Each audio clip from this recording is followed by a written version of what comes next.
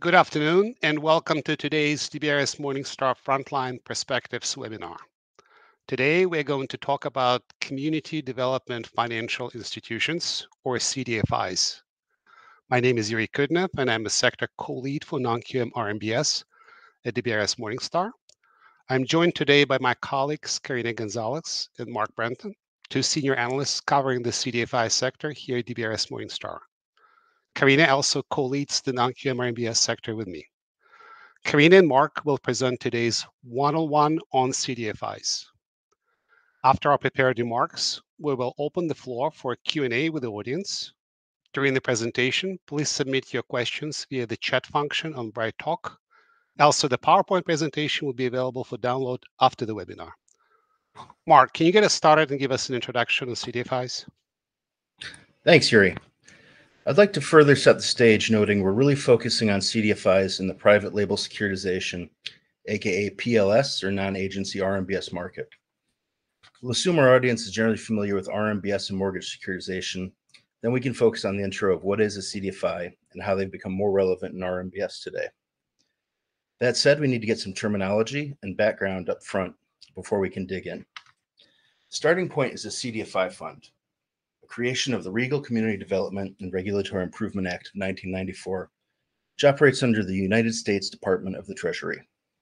According to the CDFIfund.gov, the fund has a vision of an America in which all people and communities have access to investment capital, financial services they need to prosper, and a mission to expand economic opportunity for underserved people and communities by supporting growth and capacity of a national network of community development lenders, investors, and financial service providers.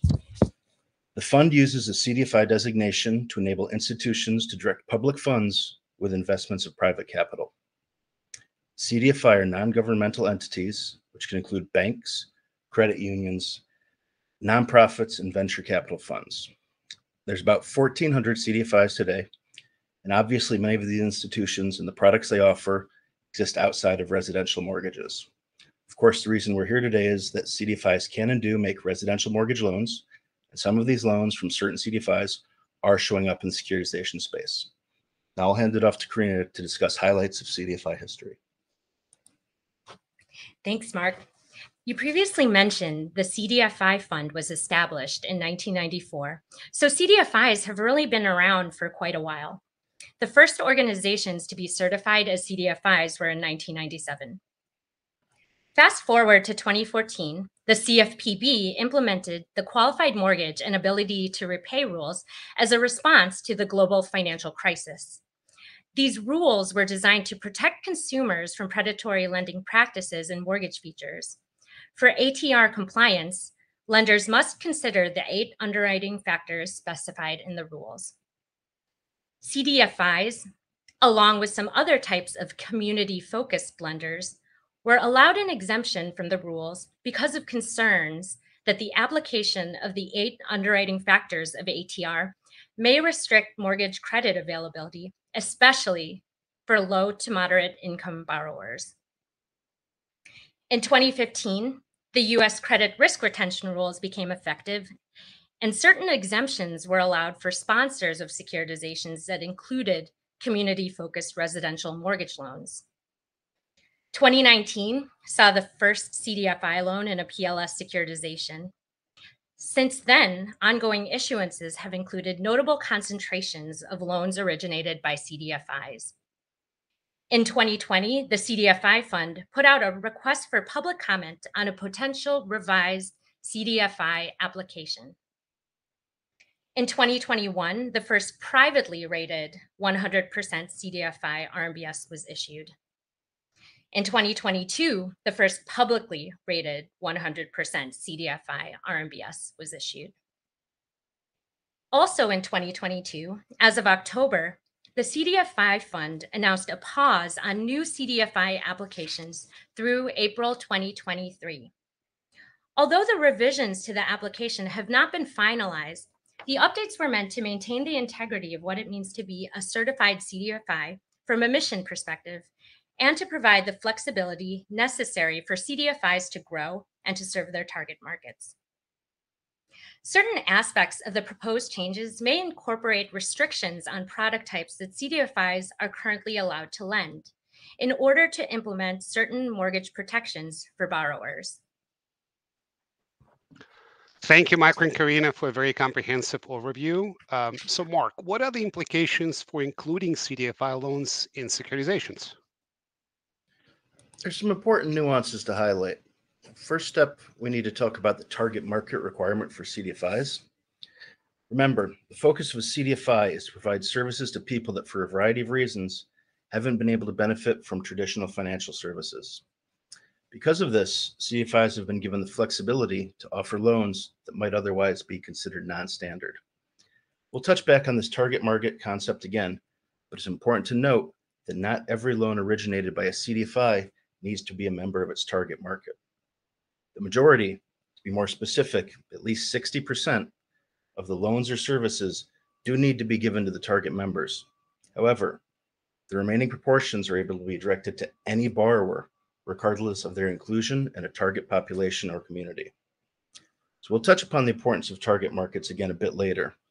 Let's get back to more of the unique aspects of CDFI-backed RMBS. As Corina noted in the timeline a moment ago, after the Great Financial Crisis, there's an emergence of classifications requirements like QM and ATR, as well as the credit risk retention requirements, which have become part of the day-to-day landscape of the PLS market. However, CDFIs have been exempt from some of these restrictions. At this time, there are not QM-style prohibitions against certain quote-unquote affordability products. For example, IOs, balloons, and ARMs qualified at initially low rates are allowed. Now, this might change in the coming revision, but for now, these loans are on the table to be originated and to be securitized.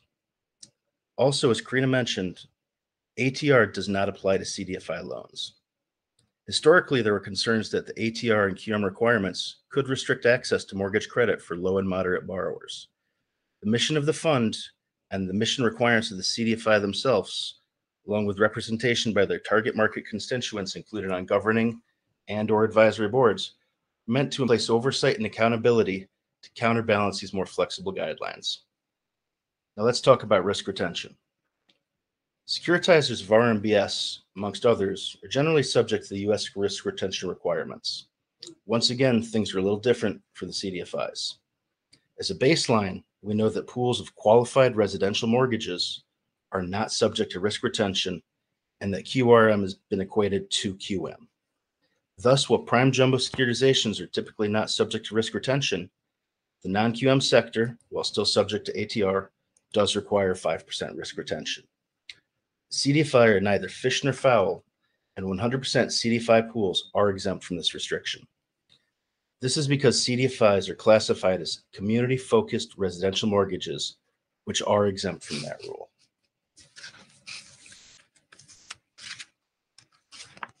When CDFI loans are included in smaller proportions in the non-QM space, the 5% risk retention is reduced accordingly. Again, the recurring theme here is removing barriers to financial services and lending in areas that may otherwise go unserved. I think the final point I want to make now is that the CDFI designation refers to the originating entity, not the credit quality or features of any given loan. Thank you, Mark, for a good clarification about CDFI, particularly CDFI being an entity designation rather than a loan designation, which leads well into our next section. Corina, can you give us a comparison of CDFI transactions versus non-QM RMBS? Yes, sure can. So here in this table, we have a comparison of some of the features of 100% CDFI securitizations versus typical non-QM. We mentioned this a few times already. For ATR rules, CDFI loans are exempt. Non-QM must comply. Credit risk retention rules, sponsors do not have to retain any securities in a 100% CDFI transaction. For non-QM, sponsors must retain a 5% eligible vertical or horizontal residual interest in the deal. Securitization activity. The first RMBS with a sizable CDFI concentration was issued in 2019. Since 2021, there have been 8 100% CDFI deals issued. For non-QM, a little bit of a head start here with the first deal being issued in 2015 and the first rated deal in 2016. Since then, over 300 non-QM deals have been issued. Underwriting standards, so here CDFI lenders can have fairly expanded underwriting. Guides may allow for no income and employment documentation, but rather focus on credit, LTV, housing history, and reserves. For non-QM, at a minimum, lenders must consider the 8 underwriting factors of ATR, which also includes income, assets, employment. Target market restriction, Mark mentioned this before, CDFIs must lend at least 60% of their production to target markets, whereas non-QM has no such restriction. Next slide, third-party due diligence. Not too much difference here between CDFI and non-QM. Generally the same across the two sectors. We've seen 100% sample size, it's not really a sample, it's a whole pool, for the subject pools in the same review categories for credit, property valuation, and regulatory compliance where applicable. Regarding cash flow structure, we see 2 flavors in the CDFI space: full sequential pay with no triggers, and also the sequential pay with pro rata feature to the seniors, which is typical for the non-QM sector. For reps and warranties, we generally see a full slate, and the frameworks are largely the same between CDFI securitizations and non-QM.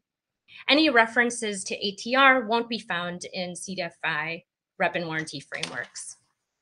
And also, if there's certain items in the underwriting guidelines, like no income or employment, then you wouldn't see that in the reps either. On this next section regarding CDFI performance, I do have a big caveat here. Because 100% CDFI securitizations have not reached substantial volumes, the CDFI performance figures in the table represent limited data when compared to the non-QM performance data, which covers a few extra years and many more transactions. As of today, we find CDFI securitization performance to be generally in line with our expectations, and we'll continue to monitor the performance of CDFI RMBS as the sector grows and matures. Thank you for a very detailed commentary, Corina. Mark, what is required for an institution to become a CDFI? Youriy, the institutions need to not only apply for a CDFI designation, but they need to recertify their status periodically. Now, the CDFI fund has temporarily paused applications for new CDFIs while they finalize their review after the latest request for comments. Why don't we take a look at the basic criteria before we talk more about the new developments? Obviously, a CDFI needs to be a non-governmental legal entity involved in financing. But after the discussion of the expanded lines to reach the target markets, we really see the relevance of the mission, the community development, and the accountability desired by requiring the presence of the target members in the governing and/or advisory boards. These criteria can really help bring back that concept of skin in the game, given the close relationship with and the inclusion of members of the community. Now, it is worth noting there is a pause on the application for CDFI designation, which is scheduled to come back online on April 3rd, 2023. The CDFI fund is preparing for the launch of the new application, new reporting, and finalizing certain requirements after the review. In this time, they're going to continue to review the applicants that were submitted prior to the October 1st cutoff date. And it's also worth noting that existing CDFIs will be given a 12-month grace period to comply with any of the new and updated criteria. Thank you, Mark. Now we know what institutions are eligible to become a CDFI. Corina, can you share with us what we know about the collateral quality and the credit analysis of the CDFI loans? Definitely. As Mark mentioned, the CDFI designation refers to the entity and not necessarily the credit quality or features of the loans originated by that entity. Consequently, like the non-QM sector, we do see a wide range of credit quality that spans from prime to non-prime. Different from non-QM, Because of the ATR exemption, lenders may qualify loans that do not require borrower income and employment, but rather rely on credit score, borrower equity contribution, housing history, and liquid reserves. However, on the flip side, we've also seen CDFI loans originated in consideration of ATR, even though the CDFI lender doesn't have any obligation to do so. In the transactions DBRS Morningstar has rated, which contained large portions of CDFI loans, we've seen trends of near-prime FICO scores of 730 to 740, low LTV ratios of 60 to 75%, and robust liquid reserves covering 40 to 70 months of PITIA.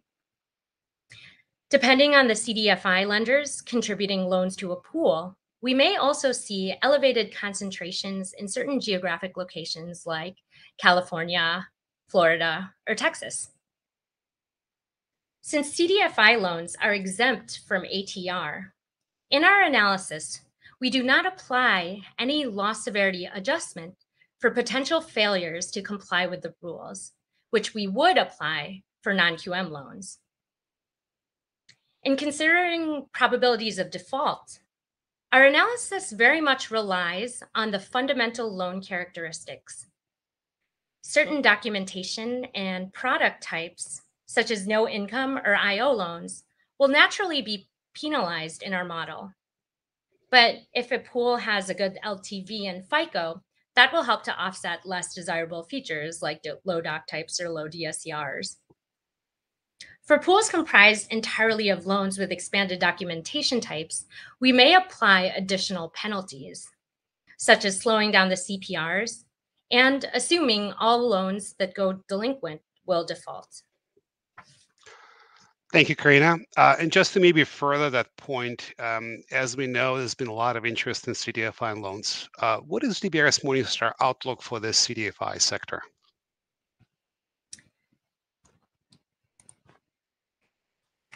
Yes, Youriy. So our outlook, we see an ongoing interest in the CDFI space, which, like other areas of RMBS, are constrained by overall market and mortgage-specific conditions, such as inflation, recessionary pressures from further rate hikes, widening spreads, and capital markets volatility.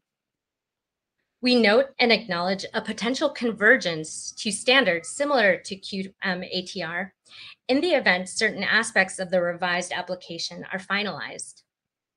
As mentioned throughout this presentation, tightening of underwriting restrictions may align CDFI loans to certain QM ATR requirements and may limit previously allowed expanded underwriting of income and loan affordability products. DBRS Morningstar will continue to monitor the performance of CDFI loans and the developments in the CDFI space as it relates to trends with originators and potential changes to the application process. Thank you again, Corina and Mark. This concludes our prepared remarks. So now let's open up for questions. Let's give it a few seconds before the questions come in.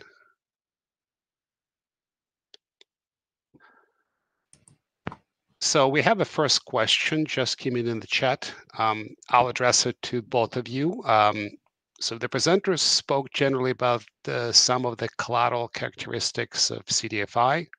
What kind of loan products are you seeing from CDFI lenders?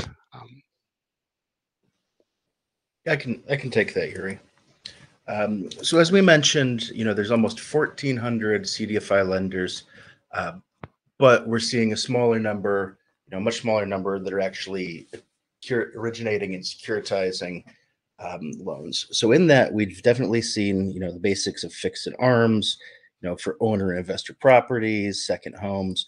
As far as the product types, we have 30-year fixed, fully amortizing, but we have also seen IOs and 40-year loans as well. Again, I think it's worth noting that predominantly we're speaking about the CDFI pools, and they're typically involved in the non-QM space as well. But there have been small numbers of CDFI loans included in prime jumbo deals, and CDFI production is also sold to GSEs as well.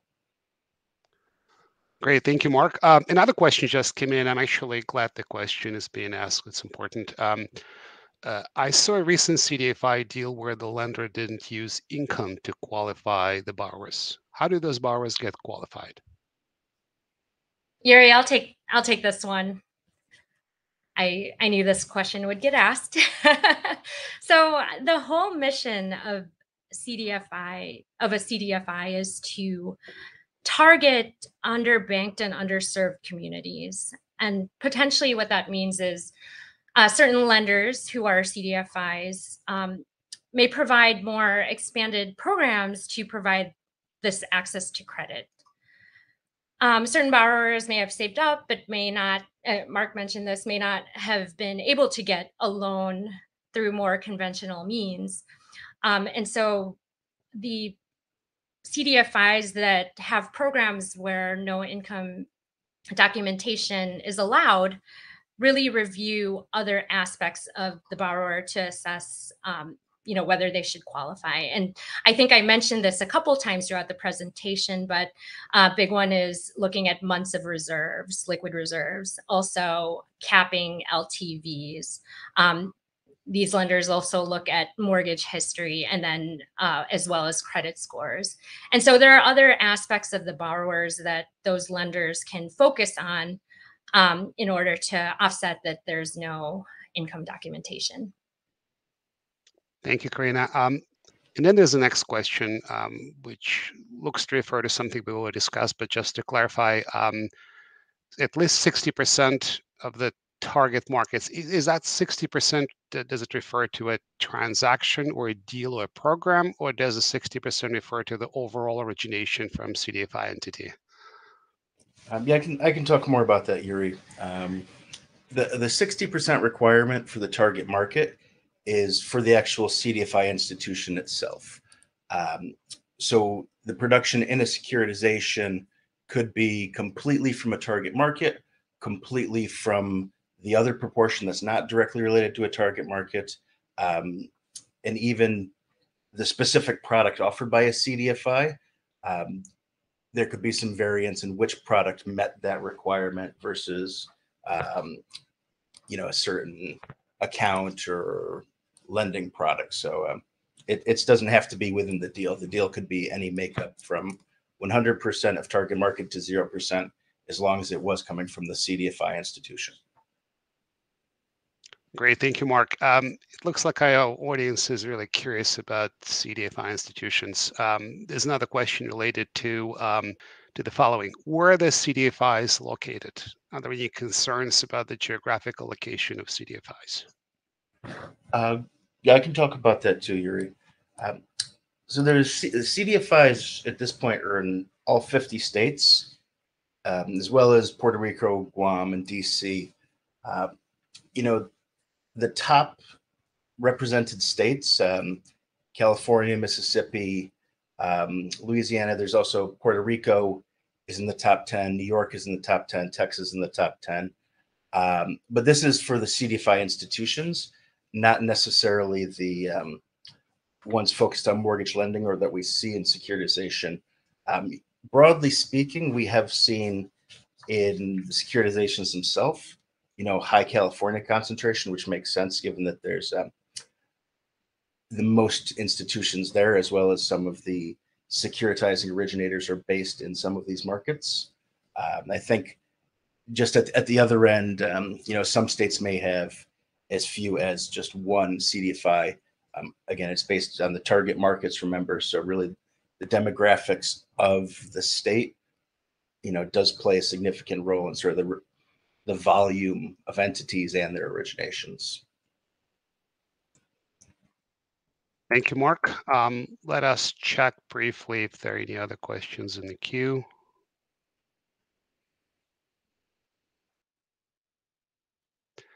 It seems like we do have a question.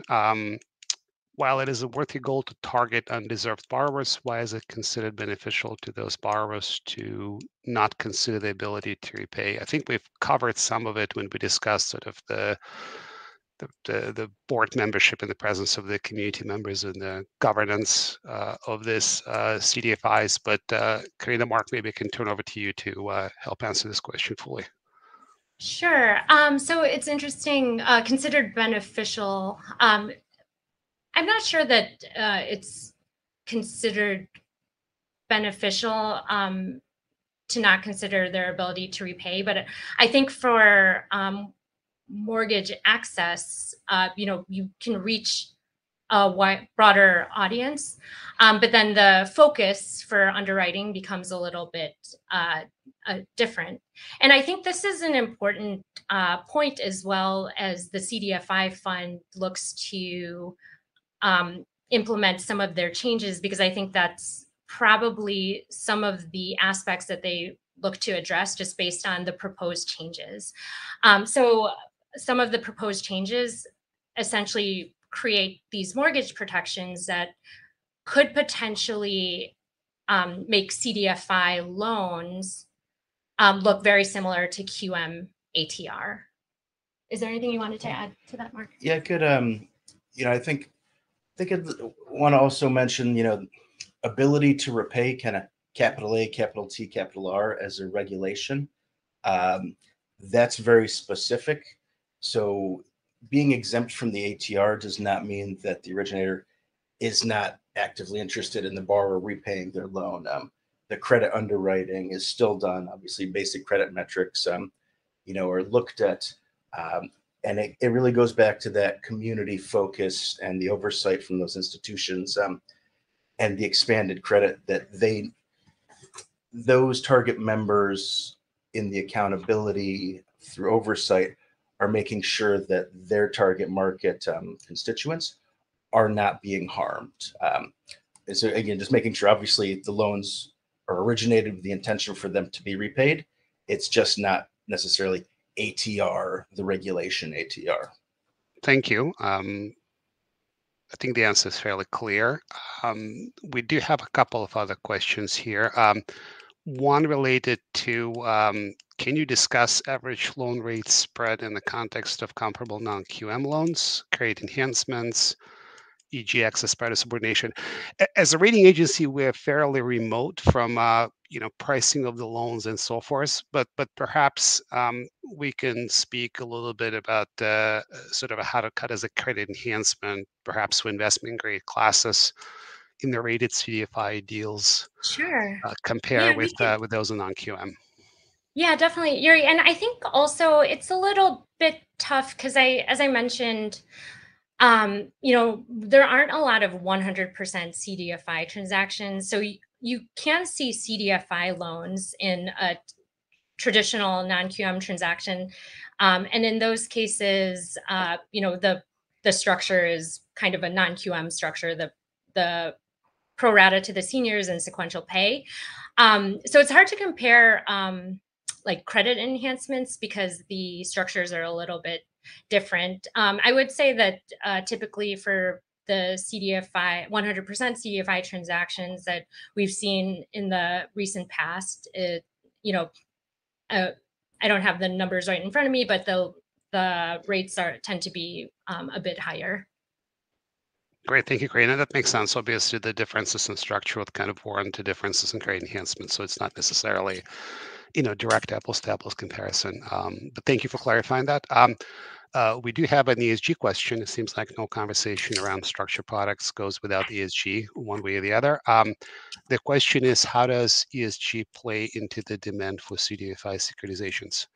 I'm not sure we can directly address the demand. Again, it's more of perhaps dealer related question, but perhaps we can speak at a high level to the ESG considerations for CDFIs.